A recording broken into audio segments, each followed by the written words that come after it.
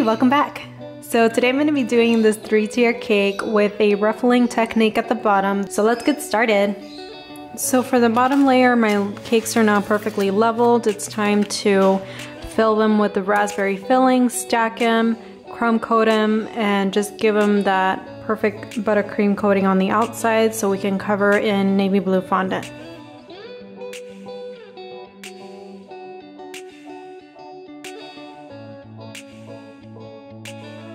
I am not a fan at all about filling cakes with jarred jam.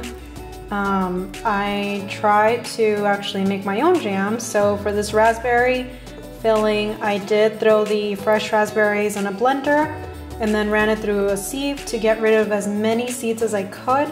And then in a saucepan, I brought it to a boil with some sugar and cornstarch.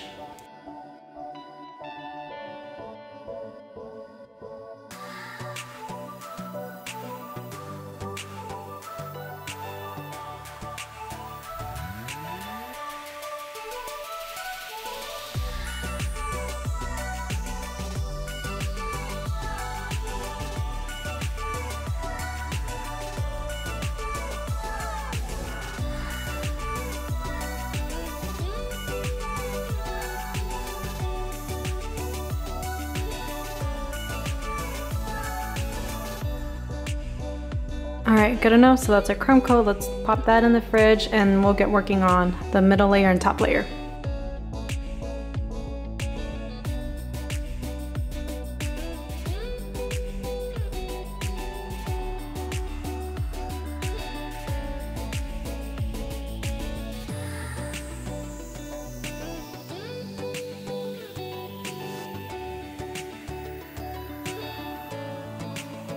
So this is the top layer. So again, it's a strawberry cake with strawberry and cream filling, and look how cute. Isn't this the cutest cake pan you ever did see? It's a little 4-inch cake, but look, it thinks it's people's. How cute.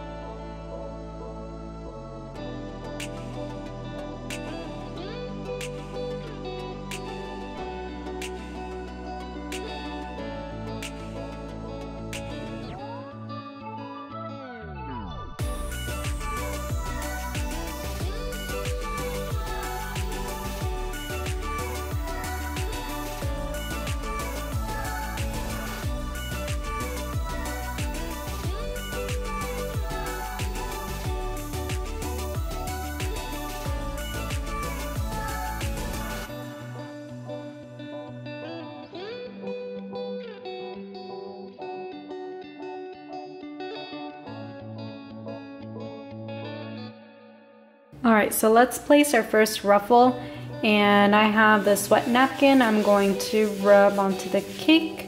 And actually this is the same method that I use whenever I want to do like a faux leather look where it's like shiny. So you don't need a fancy steam or nothing like that, just a good old wet napkin. And this will kind of create a sticky surface, hopefully enough for us to stick our first ruffle on. So I have this already kind of pre-made, but let's stick that there. And let me just hold into place how I want it. And also, if you want to use toothpicks to hold any of this up, by all means do that, because some of these may be a little heavy after a while, but this is a 1-inch cutter that I used. So you can see that. That's what that looks like on the side, and we're going to build off of this. So this is the tool that I'll be using to cut the width of these ribbons. This is my favorite tool. It's a Wilton ribbon cutter, and I'm sure I've mentioned it before. I tend to use it quite often, but you can change the edges here with these other ruffles, or you can keep it straight edge. And this is, I believe I have it on 1/2 inch setting. So I cut out my strip of fondant and I have it laid over a freezer paper and over a sponge.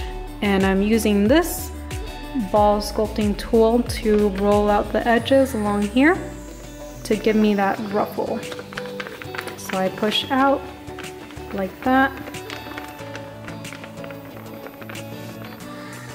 And then once I'm done doing that all along, then I peel it off of this freezer paper and stick it onto the cake. So pretty easy, it's just very tedious work.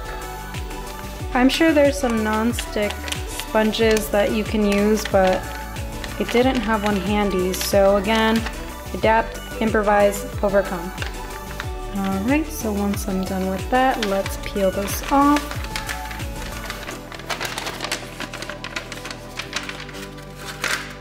And wrap over the rosette we already have in place and just expand off of that. Let's start from the bottom.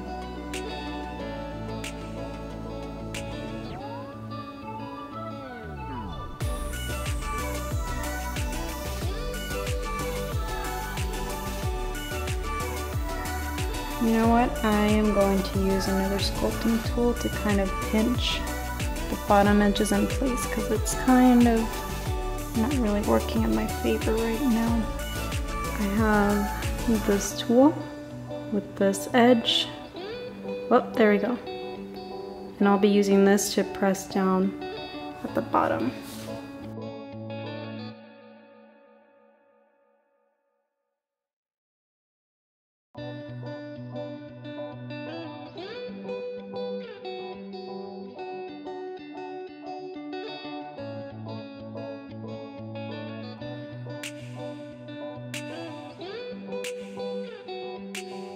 I ended up putting some toothpicks in place because it needed some extra support in certain areas. So we can always take that off later.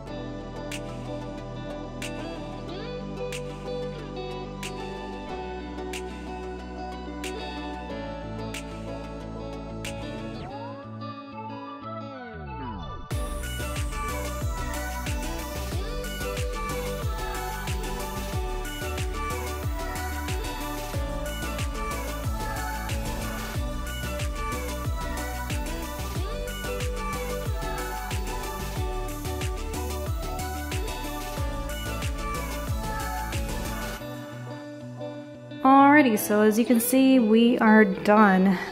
It was a lot of tedious, repetitive work, but at the end it's so well worth it. I mean, look how pretty all this texture is. So, meanwhile, the ruffles dry up, let's move on back to our top tier layer so we can get that painted. So moving on to our top layer, I am going to paint it rose gold with Truly Matte Plastics powder. Now, I've used their other products before as far as the gold powder that they have, silver, and it's the best product that I've found for edible food that's got the right shine. It's not too transparent, so I really do love their stuff. So this is the powder, and you just add some vodka to this to give you that paint consistency.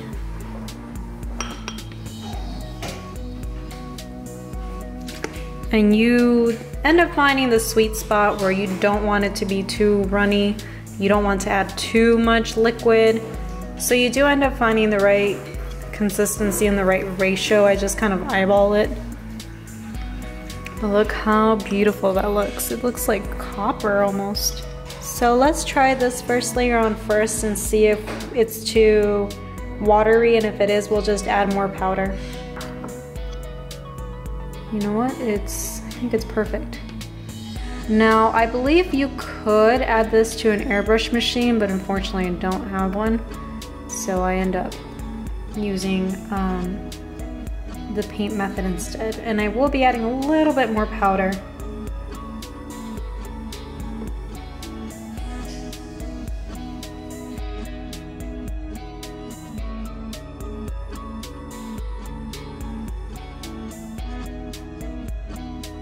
If you do want to go back and maybe add another layer of paint, I do recommend that you wait until this first layer is dry, because then it starts to kind of get a little funky. But isn't that beautiful? Oh my gosh. Gorgeous. All right, so let's go ahead and start removing these toothpicks. My ruffles are pretty dry at this point. And it's time for the fun part where we start stacking the other cakes on top. Now, what I want to do is I want to add our support system, and I'll be using Boba Straws, my bad. I'll be using Boba Straws to put on the bottom layer. I usually go with 4, and then I'll be adding, stacking the other layers on top.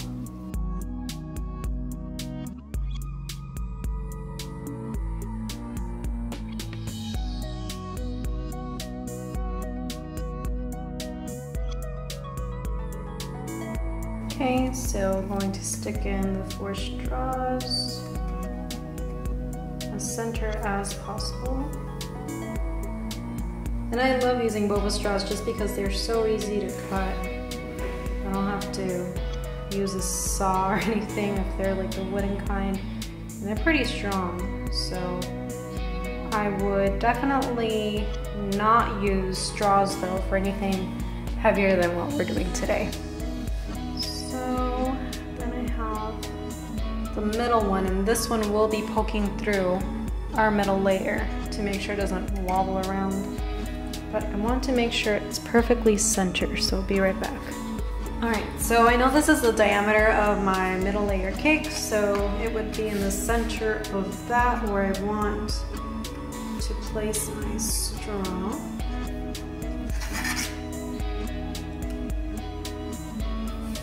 And this will be poking through the middle layer just so it's not flopping around. And just to be extra safe, I am going to place some icing to act as a glue. Alright, so let's get stacking. Okay, honestly, this is the least fun part for me, but it has to be done.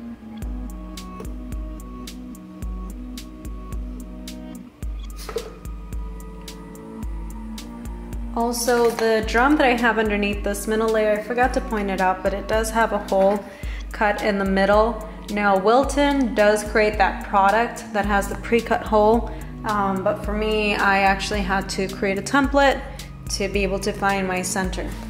So that's cake 1. So on to cake 2. Okay, so I want to repeat the process for the top layer, making sure that I cut my boba sticks. I'm going to use just 2 this time. My light went out.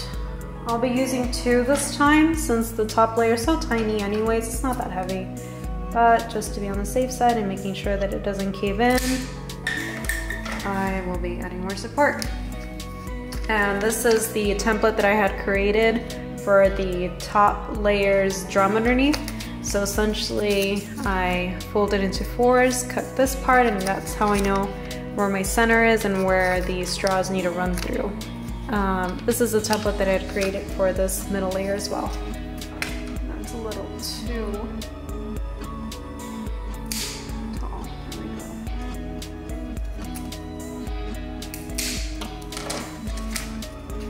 And then my straw in the middle. So I'll put this down here, and I'll place the straw through the hole. And this hole actually runs through all the way to the center, or to the bottom layer. And again, just some icing to glue it all in place. I may be adding a ribbon too, just to hide, to create a seam, because I can see the cardboard underneath here from my point of view. Okay, and finally the little cake. So I'm doing my best here, trying not to touch any of the painted areas, but it's super hard.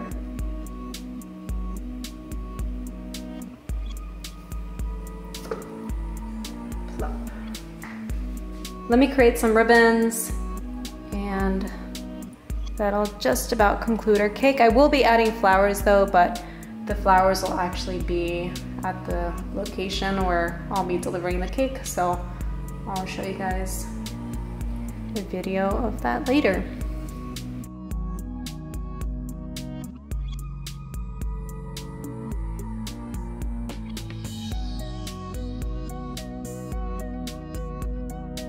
Now that I have that ribbon in place, let's go ahead and paint it the exact color as the rest of the cake. And I have to be super, super careful that I don't paint the bottom layer. No pressure. We got this. So, what do you guys think so far? Do you like it? Do you love it? Comment below your thoughts. Alright. So, top layer done. Let's work on our bottom layer. We're on the home stretch. I can feel it. So that concludes today's cake. If you guys liked this video, please like and subscribe, and I'll see you guys on the next one. Bye.